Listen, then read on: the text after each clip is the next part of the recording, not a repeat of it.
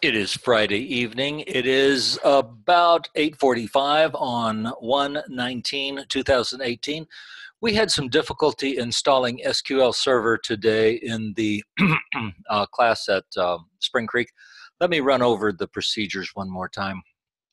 I have the files here in SQL Server install files, and there are two of them. This folder gets created later, and basically it's SQL EXPRADV underscore X64 underscore ENU. Now you can Google that file and download it. You probably have a different one. This is the file that gets downloaded, so I'm going to go ahead and execute that guy. And this file does not require a network connection to download if you have the file. Now, you can get this file if you're at if you are at Spring Creek. You can go see Hong, and I will make sure that she has it. Otherwise, you can see one of the lab techs at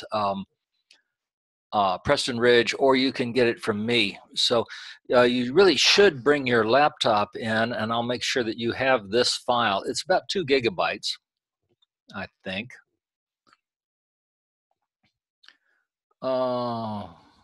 Well, 1.25 gig. And I'm just going to let this thing run without any further comment. Basically, I'm just going to be taking the defaults, doing a straight installation.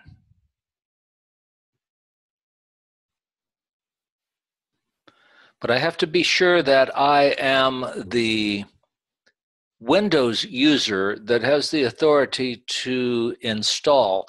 I don't want to have to switch Windows users. So if I'm the whatever Windows user I'm going to be when I'm doing database, I want to be that Windows user now.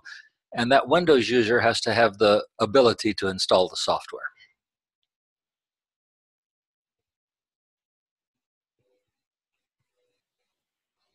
Okay. I'm going to click New Server Standalone Installation.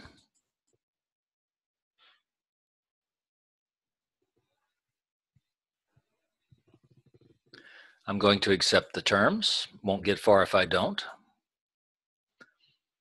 Run a rule check. You need to make sure all the rules pass. By the way, make sure that everything is up to date. Okay, I have my Windows firewall is down. I'm getting a warning on the firewall, but that's okay. I have to just make sure that there aren't any failures. So I need to turn on my firewall. So make sure you're patched up to date and everything. Next. And I'm just going to take the defaults. Database engine, client tools. And if it didn't select it, you don't need to install the local database. Just going to say next. Just took the defaults.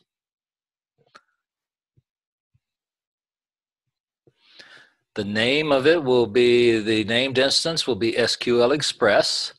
Instance ID SQL Express. It gives you the directory. Again, I'm just taking defaults.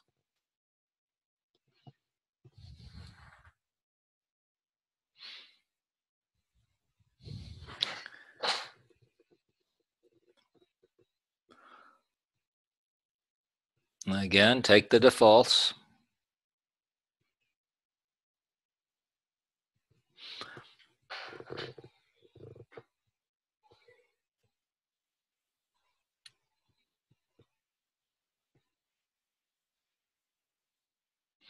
I'm going to set this one to mixed mode, SQL Server authentication, and Windows authentication. I'm going to do mixed mode. This is going to be the password for the system administrator.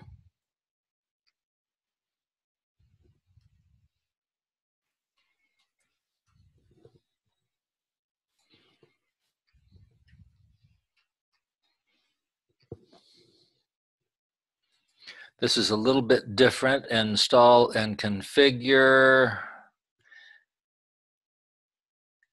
We can just do install only on that and save some time. I accept.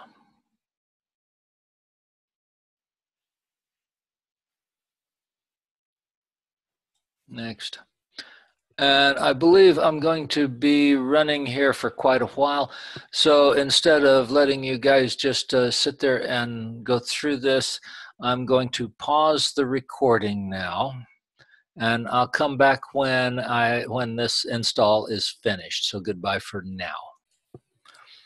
Okay, that was about a 15-minute process or so. And I see that I have a restart pending. I'm going to have to do that. I think I can go ahead and install the rest of the stuff though before I do that.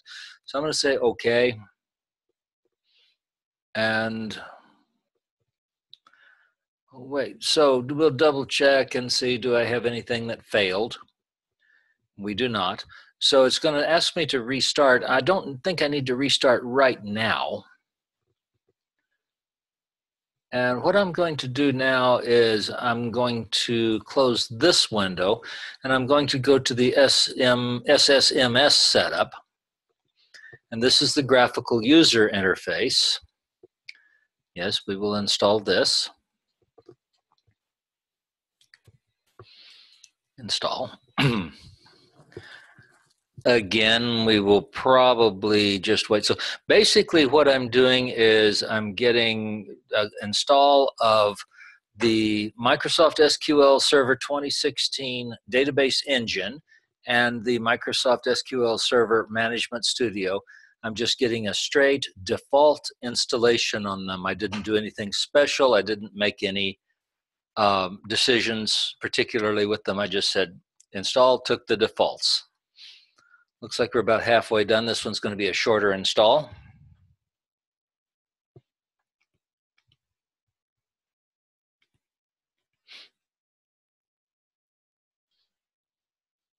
I'm going to pause the record. So no point in you sitting there watching it.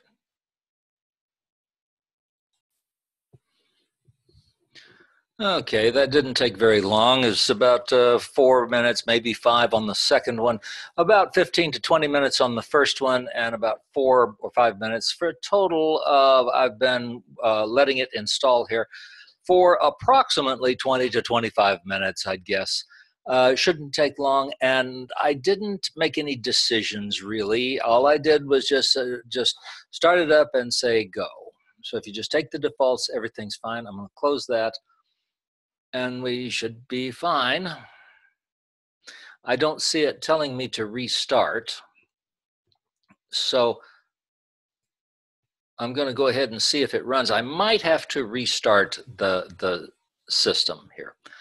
I'm going to go check. The first thing I want to check is in my services. Notice I have a shortcut to it.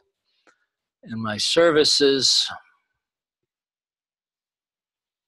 do I have SQL Server, SQL Express, my server, SQL Express is installed and running and set to automatic. At home, I'm at home. I'm going to change mine instead of automatic. I'm going to change my setup type to manual at home. Now I will start it and stop it when I'm done from here. So I leave it, it's still running, so everything should be fine. I could have left that open. I'm going to go back to my start menu. Microsoft SQL Server Tools 17, Server Management Studio.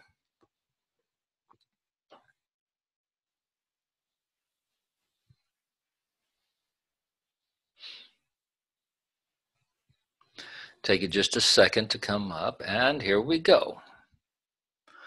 Okay. The first thing I'm going to do is I'm going to use Windows authentication, and I'm going to log in as, I think this is the wrong.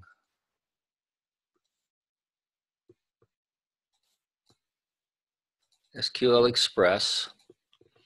So my SQL server is SQL Express, and I'm going to connect with Windows authentication. Remember this, since I am the administrative user of Windows, I am the administrative user of the database server. A couple of things I want to check. First of all, I want to check the first thing I'm going to do.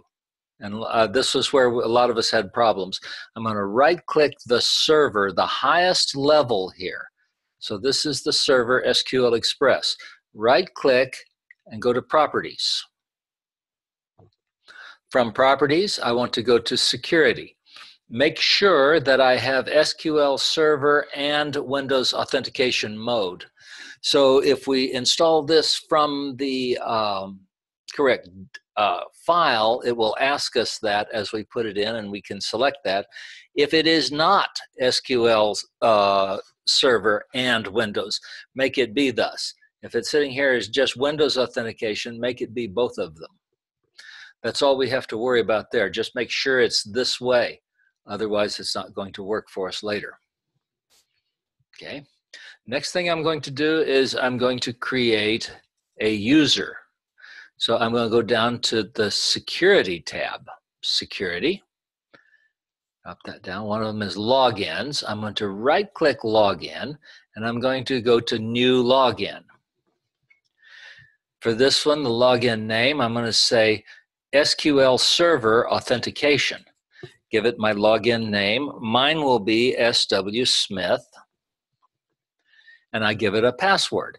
A password that in the password policy, since the password policy is enforced, it must have an uppercase, must have a lowercase, must have a number, and it must have a special character. Actually, it must have 3 out of 4 of those. I usually use all 4 of them.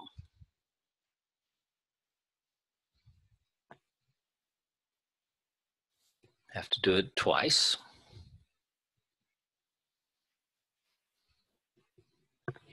Now I'm going to uncheck. It comes with enforced password expiration. I don't want to do that because otherwise we'll have to change passwords in the middle of the semester, and we don't want to do that. Okay. Right now I'm going to leave the default database set to master. It'll be a lot easier if we come back later and set it. I'm going to have to change the default database. So right now I'm going to say OK. Now I have a login. If I drop that down, I can see my login, SW Smith. Don't worry about the rest of them.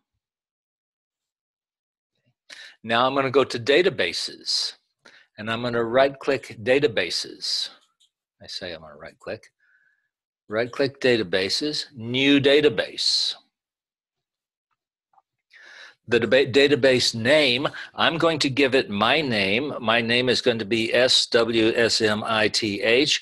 I'm going to put underscore DB. Your name is not SW Smith.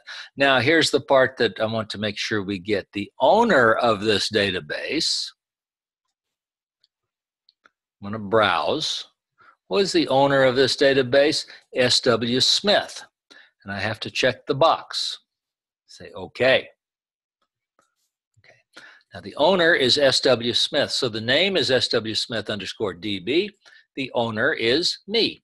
Make your owner be you here at this point. We're going to say OK.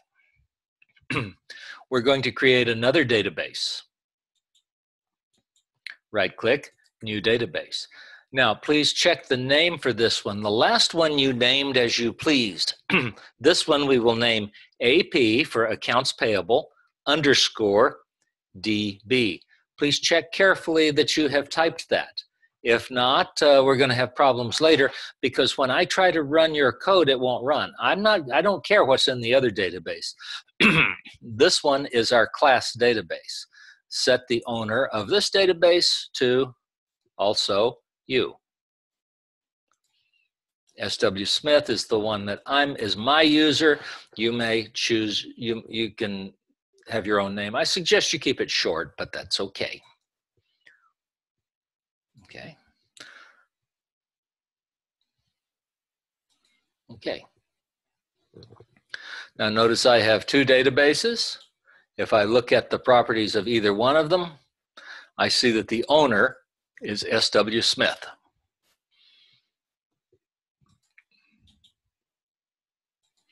The owner is SW Smith. Now, one last little deal that we need to do here. I'm going to close it on the databases. And I'll go back to the login, and I'm going to right-click SW Smith, right-click him, and go to his properties. I'm going back to the user. I'm going to set the default database to be swsmith_db.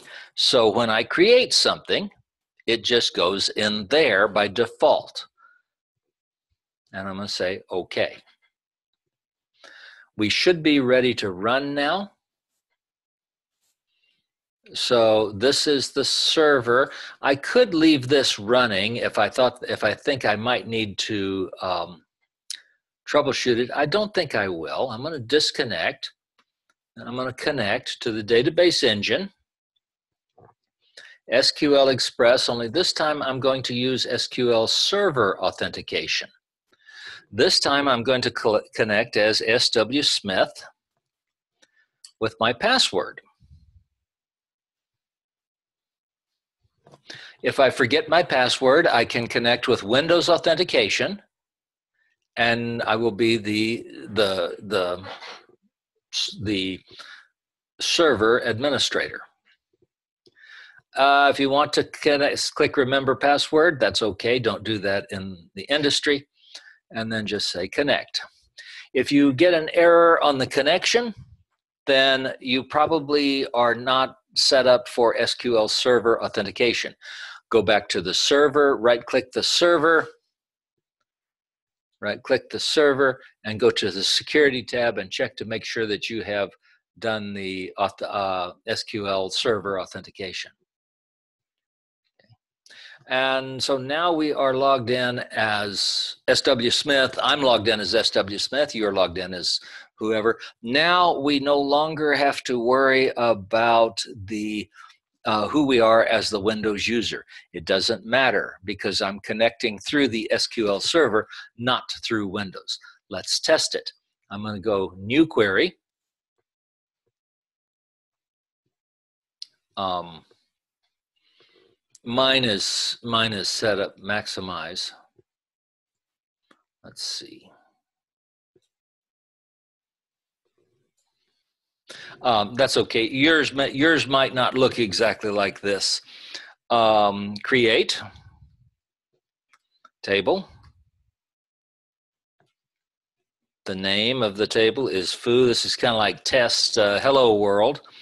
Open parentheses.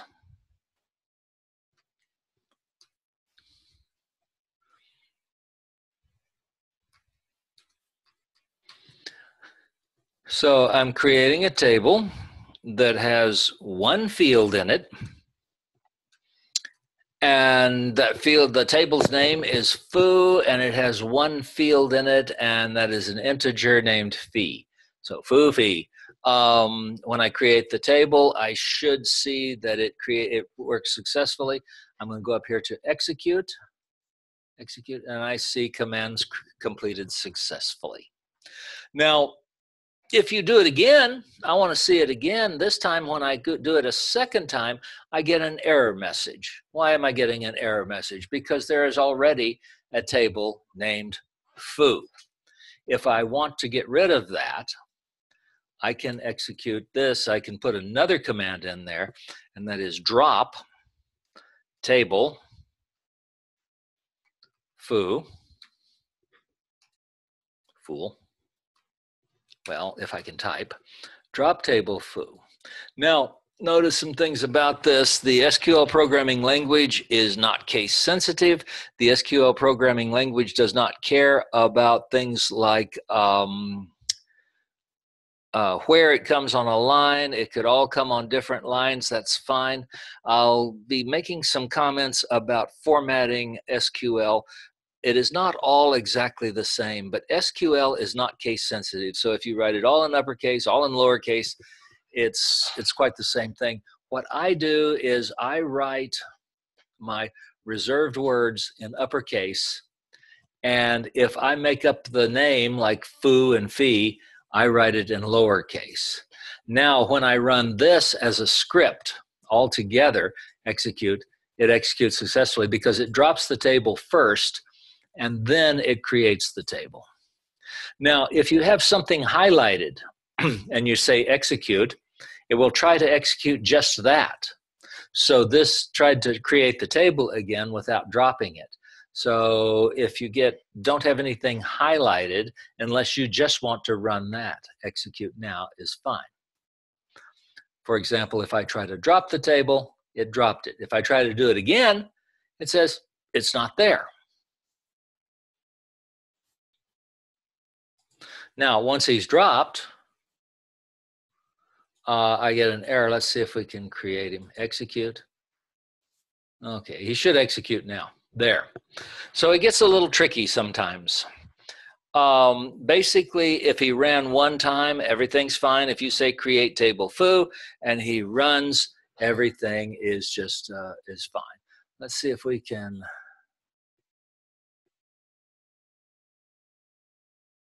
pen the tab. See if I do float. Okay, there we go. If I go to databases, where did we create this table that we just created? He was created by default in SW Smith. If I look under SW Smith and I look under the tables, I see foo. By the way, DBO means database owner. Okay. Now, one more thing I want to do here while I'm making the recording, I'm going to go over to Canvas. Sam.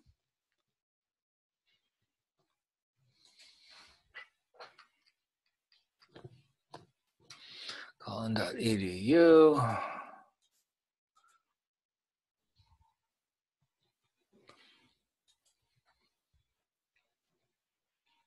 So I'm going into Canvas. And I'm going to go to doesn't really matter which one I go to. I'll go to the first one I grab. I'm going to go to the modules. I'm going to go to Module 2. Drop down Module 2.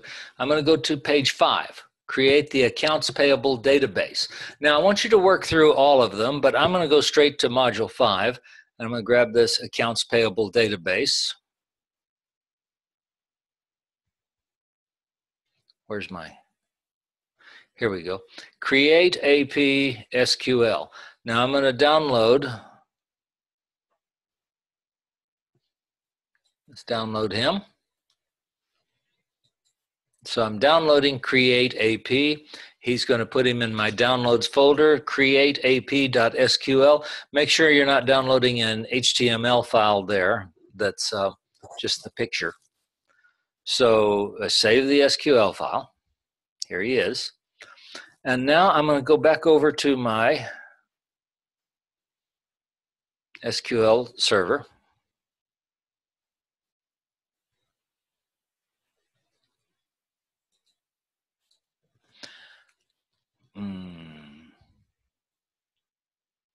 That's properties. I don't need you open.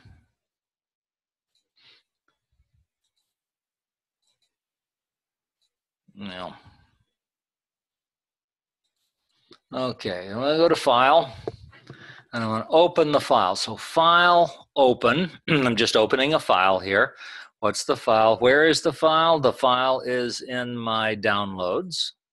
What is the name of the file? createap.sql. Doesn't matter where you put it. I suggest you put this someplace where you can get to it again. Save it to your flash drive. It's not very big. This is just a text file. I'm going to go ahead and open it. And here is the the script. Now, if you want to scroll through it, you may, and it goes on and on and on and on and on and on and on and on. That's not real important right now. By the time we get done with this class, you'll be able to read it and know what it is.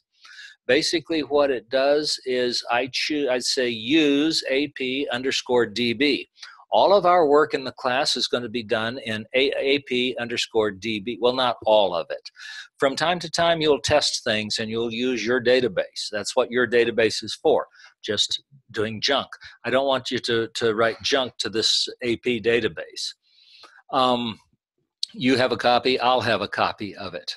And when we run this, it will create the database. So I've opened it now, all 800 lines of it in all its glory, and I'm going to do execute, Bing. And I get some messages. And at the end, the one I wanted to see, well, I was expecting to see everything was fine, but I don't see any error messages. Everything was, let's see, I want to see the good messages. Well, I don't see any red messages. Basically, these are just inserting data into it. We're going to learn how to do that right away. And now if I go back over and look at my